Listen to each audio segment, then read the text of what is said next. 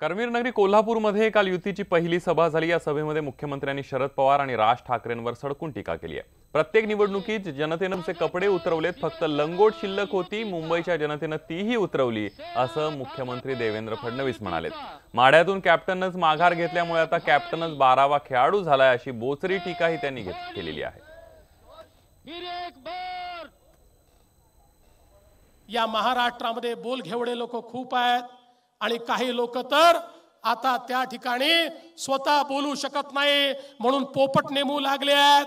आणि मी त्यांना दुसरा सल्ला देतो, मोदी सूर्यासारखे आहेत, सूर्याकडे चेहरा करून थुंकलं तर थुंकी आपल्या चेहऱ्यावर पडते, ती सूर्यावर पडत नाही। हे आमचा मुकाबला काय करतील?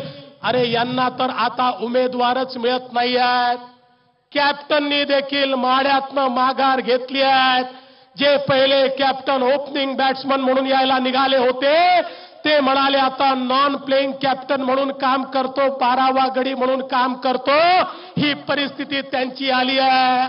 आता त्यांना उमेदवार देखील मिळत नाहीये, त्यांची तिकीट लोक वापस करतायत, रोज तिकीट बदलली जात आहेत। जी विचारधारा देशाचा विचार करते, जी विचारधारा या देशाकरता बलिदान देणाऱ्यांसमोर नतमस्तक आहे, आणि दुसरी विचारधारा आहे जी रोज आमच्या सैनिकांना विचारते सर्जिकल स्ट्राइक झाला का, किती लोक त्या ठिकाणी मेले, कशावरनं मेले।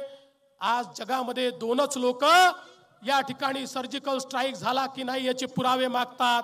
एक मागतं पाकिस्तान आणि दुसरे मागतात काँग्रेस आणि त्यांचे कच्चे बच्चे।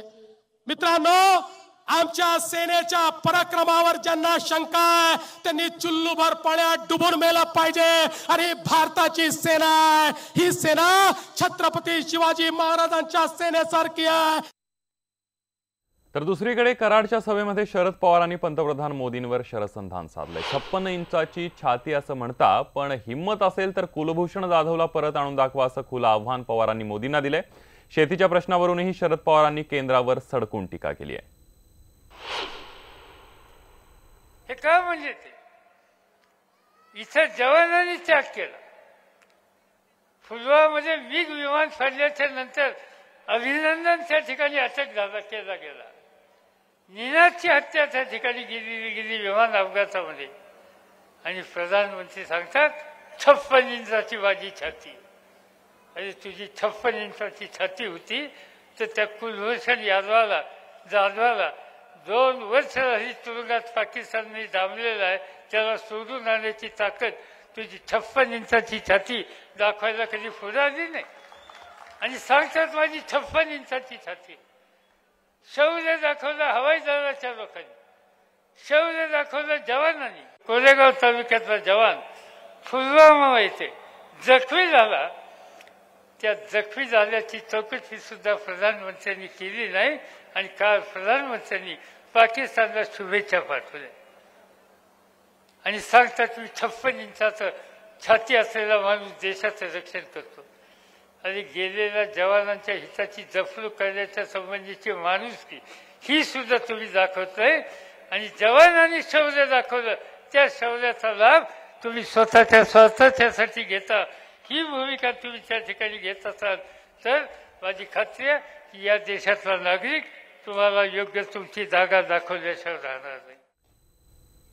काल कराडमध्ये महाआघाडीची जी सभा झाली त्याच सभेमध्ये एक भन्नाट किस्सा सुद्धा घडलाय। उदयनराजेंचं भाषण संपल्यावर भरपूर टाळ्या पडला। राजे जसे पवारांच्या शेजारी येऊन बसले तेव्हा पवारांनी त्यांच्या पाठीवर थाप दिली आणि चक्क उदयनराजेंच्या कॉलरला स्पर्श केला। आणि बघतो तर काय, राजे चक्क लाजले। हे पाहून प्रेक्षकांकडून टाळ्यांचा कडकडाट झाला।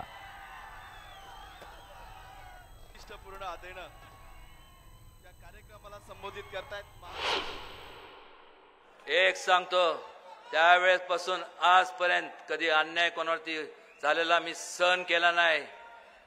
त्यावेळेस केला नाही, आज नाही, भविष्य काळात करून देणार नाही। एक मन है, एक बार जो मैंने कमिटमेंट कर दी तो मैं अपनी खुद की भी नहीं सुनता। Style style.